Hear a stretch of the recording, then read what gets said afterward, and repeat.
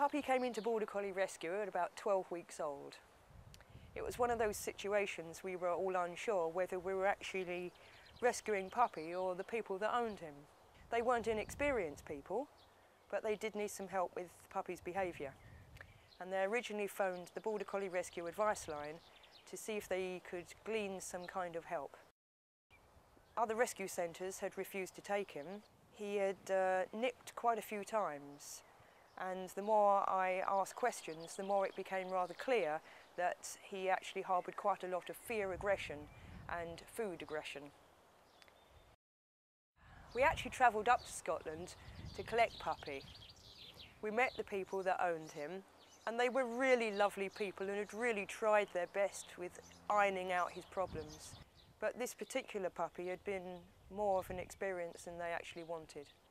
Clothes were ragged and tattered at the sleeve ends, and when we walked in, although he came up at high speed, he went straight past us, jumping off sofa to table to chair, etc., etc. We asked questions like, how long have you had Puppy, and what are the kind of behaviour that seems to be the problem?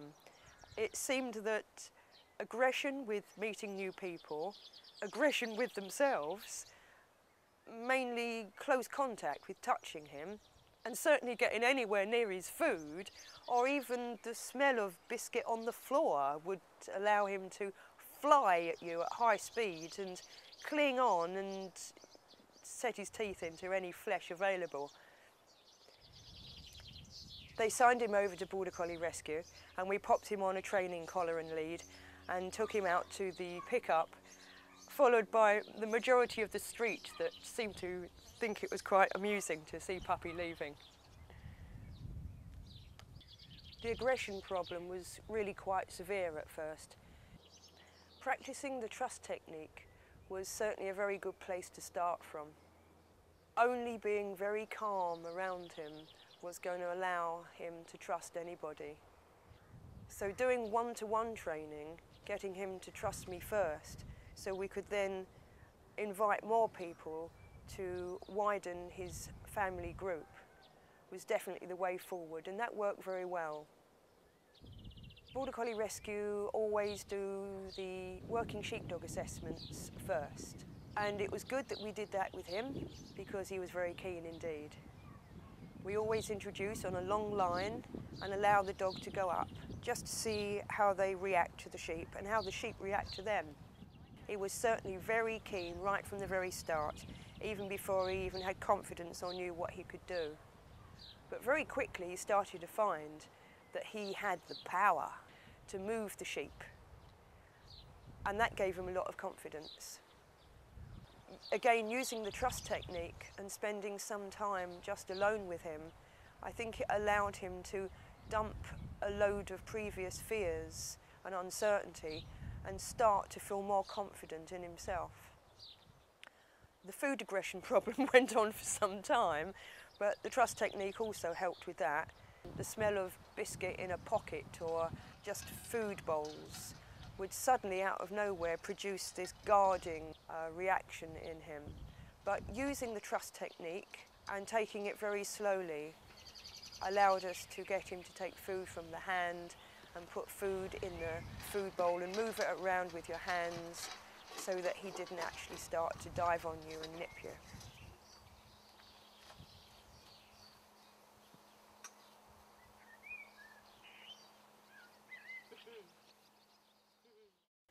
One of the first commands that we use is always the stop command, the down command, because this is used for so many things and it's the most important command to use. And it doesn't matter whether they're going to be working sheepdogs or whether they're going to be somebody's personal companion. But to get control of the chase instinct is more important than anything else.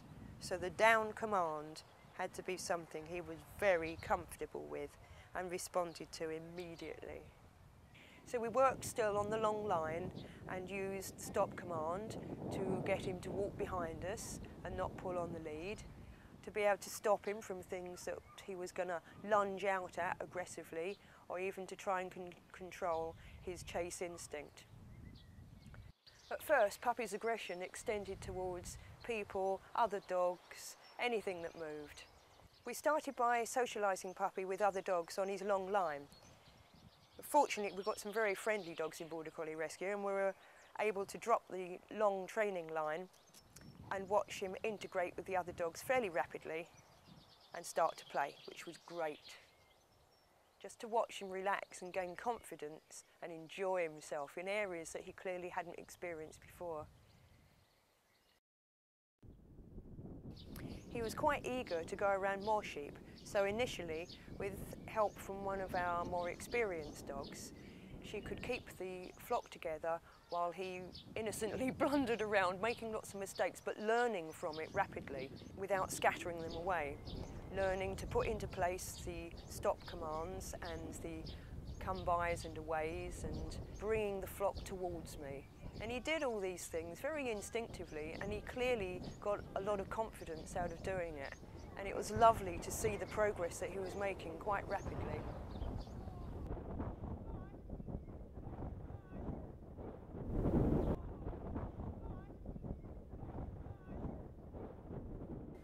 It was becoming very clear that by continuing with the sheepdog training, he was gaining confidence not just around the sheep, but in many other areas of his life. By allowing people that he'd never even met before to shout out the odd sheepdog command, he was associating that with strangers, they were giving him something that he felt was the best thing in the world.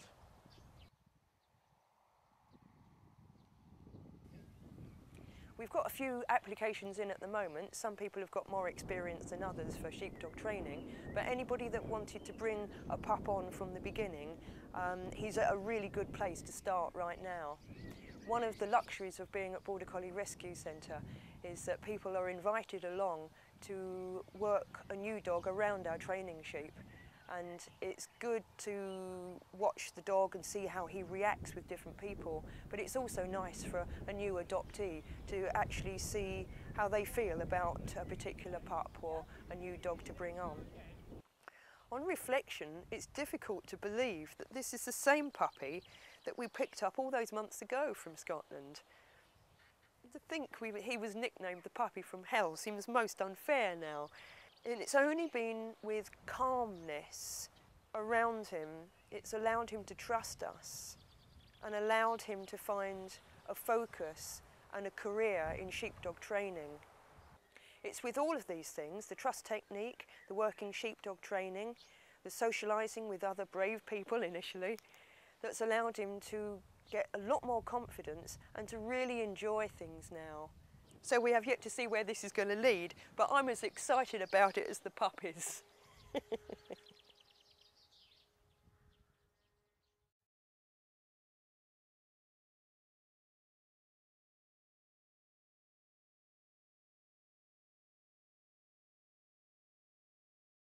Well, we have usually anywhere up to 750 ewes.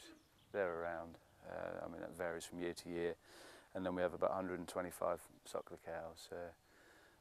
The sheep, I mean, we obviously have the lambs that are born from those ewes. I mean, we double up sort of thing, but it's there's certainly plenty of work there for 2, if not 3 dogs. I lost my old dog, which was, she was second to none. I'm a real good work dog, and I've got a young, well, I say young, she's 4-year-old bitch at the moment, and she's very good. But when you're working with 100 ewes and lambs, you just need that little bit more dog power, to get things in. I mean, she's a capable dog, but if we can get him working alongside her, it just makes life so much easier. In the last couple of months, I mean, he had sort of the stop-start there, but he's certainly, his outrun is starting to get bigger. He's starting to become more, starting to become more sort of finely tuned, so that when he give him his command, he's starting to know what the command is and to act instantly on what he's being told. But I mean, the more he does it, I mean, the better he's going to get. But I've only been doing sort of 10-15 minutes with him every morning, because I think it's just enough. As soon as he starts to lose interest, that's it. Just take him away before he's he's bored with what he's doing. We've only got, like I say, there's just these four Collie ewes at the moment, just to put him around. You know, once we get on to bigger, once we start, you know, finishing lambing, we've got more sheep to put him around. We'll see how he is with bulk, but you know, I don't put a young dog like that near in-lamb ewes, especially heavy in-lamb ewes at the moment. But yeah, no, I'm pleased with him. I think he'll shape up, and he's got the legs and the power to run as well around some of these larger fields that we've got. You know, we just start him on this little sort of nursery paddock, and then when you're a bit more finely tuned, we'll take you out into the park and other places. But he's starting to learn where all the gateways are, holes, you know, under fences and post and rail. You know, beforehand he would just stand at the gate, wait for you to open the gate for him. Well, you know, you need a sheepdog to be able to find its way through, whether it's a hedge, you know, a wall, a gate, whatever. But you're starting to find your way around the farm now, aren't you? And he's settled in well. You know, he gets on well with the other dogs. He gets on well with our children. You know, he's becoming used to the quad bike. He hasn't ridden on the quad bike yet, but he's getting better at getting in and out of the Land Rover. At first, he didn't want to jump up into the Land Rover, but he's getting better at that now, aren't you? He's been doing a little bit around the sheep handling pens with us as well. You know, when we've been bringing sheep in, he's been just working with the other bitch, just running those in. But you know, he's got to learn his commands first. That's the main thing, haven't you? You're getting there. You are, aren't you? You're a good boy.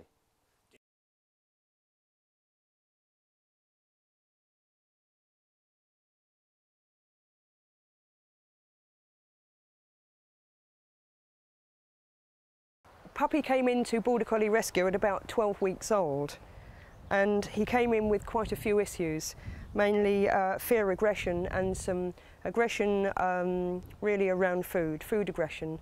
Can I start that again?